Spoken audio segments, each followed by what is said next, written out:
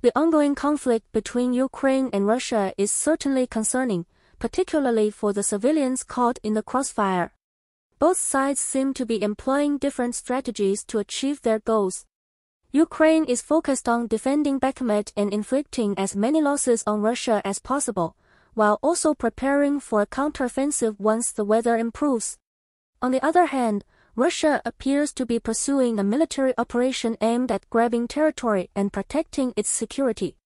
It's interesting to note the involvement of other nations, particularly China.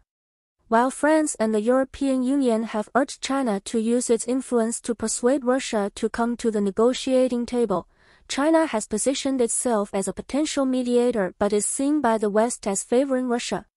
However, President Xi has indicated that he is willing to speak to Ukrainian President Volodymyr Zelenskyy, which could be a positive development.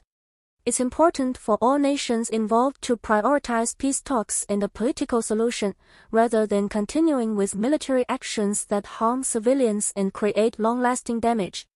I hope that all parties involved can find a way to come to the negotiating table and find a peaceful resolution to this conflict. Thanks for tuning into this response video. If you want to stay up to date on the latest reactions and responses, make sure to subscribe and hit the notification bell. And as always, I love reading your comments and feedback.